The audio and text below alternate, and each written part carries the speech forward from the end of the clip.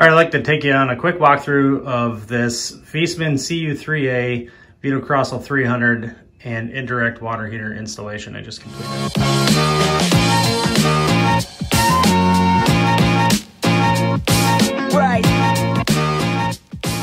This is a Viessmann residential condensing stainless steel boiler.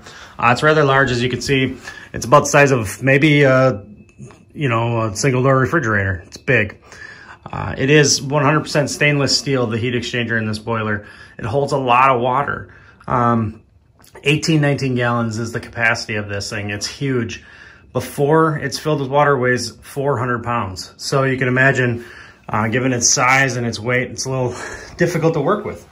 But I'll tell you what, it is quite a boiler. My customers, the many customers now that I've installed this for, have been extremely happy. So we're in an old house here built in the 50s, and it's got some ugly looking plumbing and wiring and everything like that. I did the best I could with what I had to work with. So what I removed was an old cast iron Weil McLean that was installed in the 90s after the oil was removed from this house, oil burning boiler.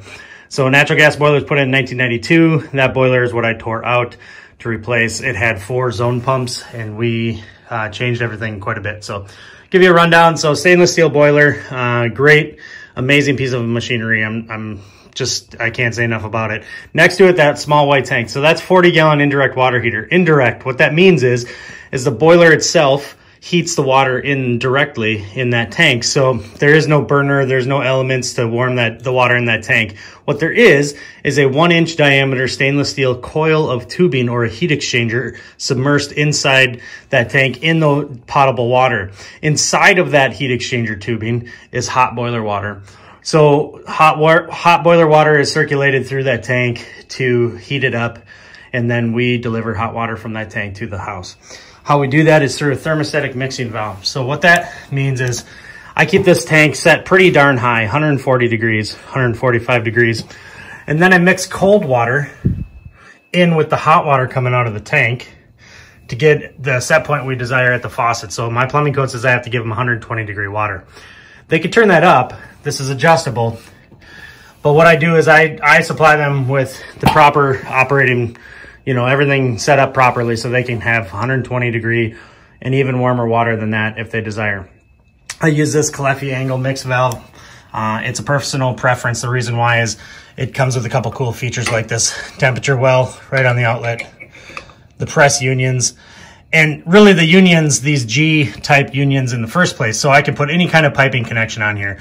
Iron pipe thread, PEX A, PEX B. I can do sweat. I can do, obviously, the press, and I can do whatever I want, however I want. So I can buy the valve body itself and then add these on. That's actually how I do it. So anyway, that's enough about that. So we've got the boiler here, indirect water heater. We're delivering the proper temp. And now we've got the boiler heating system. So out of the top here, temperature pressure gauge, that's included with this boiler. Gas connections here. And then you've got a auto air vent and a pressure relief valve. This is a built-in tapping on the boiler itself. And you go along here. And here on this T is my pump and my supply to my indirect water heater. Keep going, and we'll go right into the system pump. So this is a Taco 00E pump. It's actually a discontinued circulator. It's been replaced with a 0034E, I believe, but this is an amazing pump or circulator. I mean, I'm just going to call it a pump because that's what we kind of typically call it in the industry. But this circulator is pretty sweet. It's got a lot of different settings. It's on auto mode, so it's always constantly trying to balance itself out in the flow required in the system. The reason why this is a great fit for this system, it is a big circulator for residential use, but we've got a lot going on here, 4 different zones of multiple different types of heat emitters. So a lot of cast iron baseboard, cast iron radiators, some fan coil units, and even some copper fin tube. So we go up into the manifold here, distribution, everything connected to the old piping, of course. Got some bent tubing, a lot of press connections, and just do what you can, keep it as clean and serviceable as possible. I like these Webstone isolation valve kits. Those are my favorite. Then we come back on the return side. We've got Caleffi zone valves, and we've got a constant circulation, 2 loops on constant circulation here. As you see, this is the return now. And I don't have a zone valve on these 2 zones. And the reason why is because we want this boiler to run continuously on outdoor reset and constantly deliver its temperature perfectly as per the load needed. So I'm doing that through the main level zone here in order to just keep that main level constantly heated properly and never going to overheat, never going to underheat. There's constant circulation based on the outdoor reset settings. These zone valves, they're 4-wire zone valves. You can get them without the wires or with, obviously mine are with. These are low voltage, 24 volt. They take up almost no power, so 7 VA on these things. So amazing for being able to stack a ton of them on a transformer if needed. I do use those in conjunction with Caleffi's control. This is just like a Takeo relay. This is just made by Caleffi. It's got some cool features built into it. The reason I use this zone valve is because it's been very reliable and it's got press union connections on it, which I really like. Same type of unions that are on the mixing valve. But when you couple it with this relay, the 2 units together, the zone valve and the control, you get a 5-year warranty on the 2. So there's some incentive there. Nice control otherwise. But moving on, we'll go around to the other side here. There is a condensate neutralizer there. So the condensate coming out of the boiler goes through that filter. What that is, that's made by Axiom Industries. There's a lot of condensate neutralizers out there.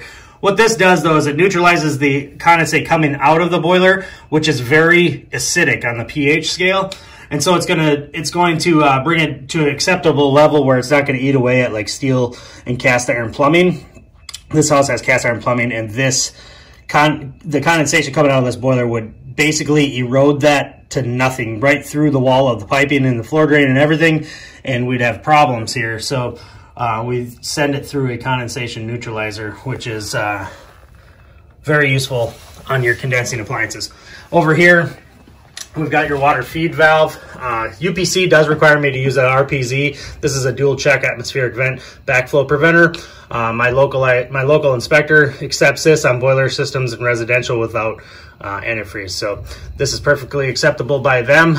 And you've got a auto feed pressure reducing valve here, made by Caleffi as well. And this is a Hydro Node is the name of this bracket, but it's made by Axiom Industries, same company that does the condensate neutralizer. Mount my expansion tank to it, connect it to the system there, water feed there. So just try to keep it all nice, clean, and neat and serviceable. It's the name of the game on this stuff, if you ask me. This particular boiler does come with a Wi-Fi connection, so this is the Wi-Fi control. It's connected to the boiler circuit board or control with a USB cable here, and this is a power cable, so you do need 120 volt power for this. That is going to plug into, so this is the transformer cable. It's going to plug into an outlet. So then moving on, you can see this gray vent pipe here. This is a plastic exhaust pipe. It's called polypropylene. That's the material that it's made out of. This particular brand is Centrotherm, but there are other brands on the market. Duravent will be one that you're going to find here in the US as well. So this is a plastic pipe engineered specifically for the exhaust of flue gases on a condensing appliance like a boiler or a furnace. You can see it's got a slip joint type of connection with a locking clip. Inside this rib right here is a sealed element, or like some kind of neoprene seal or some type of pliable material that makes the seal. And it's a hub and spigot type of situation. The white pipe, that's PVC, Schedule 40, that's intake air going to the burner. So it's a 2-pipe direct vent venting system for this boiler. So there you go. There is the Viessmann CU3A model residential stainless steel high mass boiler, the Vito Crossel 300, along with the VitaCell 300 stainless steel indirect water heater. Hope this was informational, and thanks for following along.